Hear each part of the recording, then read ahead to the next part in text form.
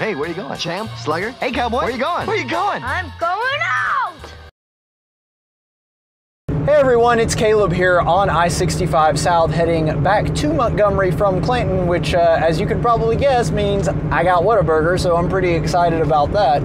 But I was in traffic earlier and there was a guy that just out of the goodness of my heart saw that I was running out of lane and needed to get over and just let me in. And I gave him my courtesy thank you thumbs up, but I don't like to do the thank you wave. I think that it could be misinterpreted as like saying, hey, back off or something like that. And so I like to give the thumbs up, but it really made me aware of the fact that we don't have a great gratitude sign. We need a road gratitude sign so everybody knows that that means thank you.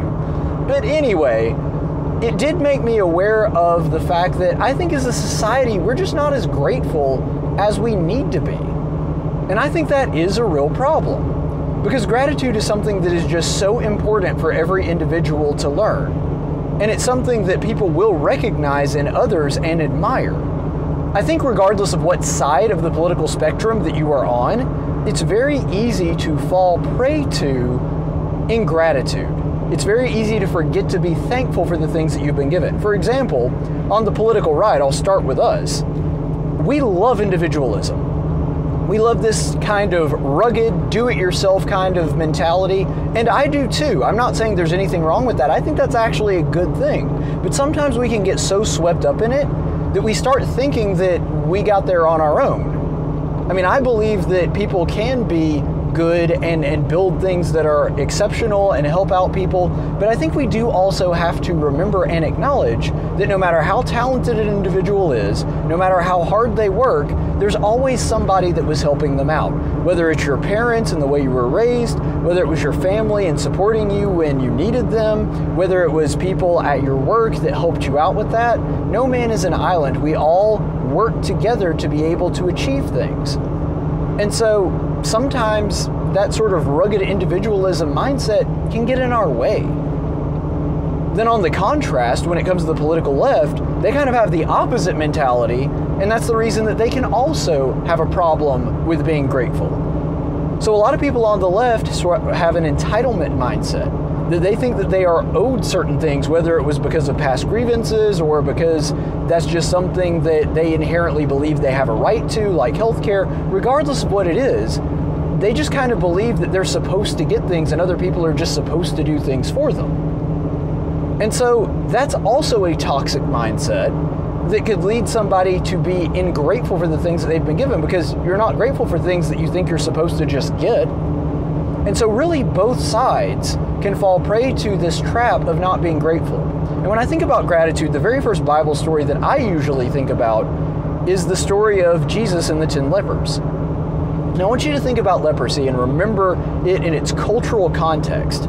At the time, not only was it a horrible and painful disease that you pretty much had for the rest of your life in most cases, but there was also a social aspect to it.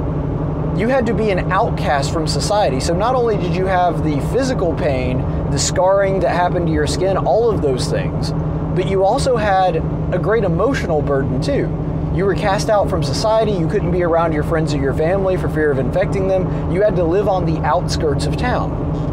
And then on top of that, you also had the spiritual exile. There were people in the day that believed that if you had leprosy, it was because God was punishing you for something. And so they assumed that if you had leprosy, it was some kind of divine punishment for some great evil that you did. And that would cause people to judge you on the spiritual level as well. And so there were so many facets of leprosy that were just horrible. And yet here are 10 men that have leprosy that come to this man, Jesus Christ, and in an instant, all that goes away. He heals them. They're just whole now. Which, by the way, is exactly the way and is an apt metaphor for how Jesus deals with our sin. That we're dealing with a disease that we have absolutely no hope of surviving. We have no ability to cure ourselves or to fix the problem ourselves. And along comes Jesus Christ and says, I'll heal you. I'll fix it. I will repair this thing that you cannot handle on your own. And even after this, 9 lepers just didn't come back. There's only one leper in the group that decided that Jesus was worth thanking, worth coming back for and saying, thank you for doing this for me. I think if we follow that man's example, that's going to go a long way in fixing some of the problems in our country. I don't think that it's a fix-all cure. I don't think it's a silver bullet that are going to solve all of the political and socio-economical problems that we have in the country. I don't believe that at all.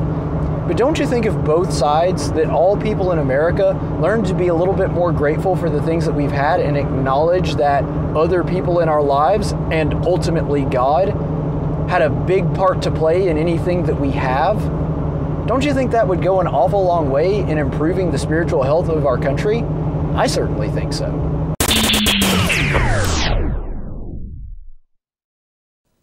Ever wonder where Superman gets his incredible powers?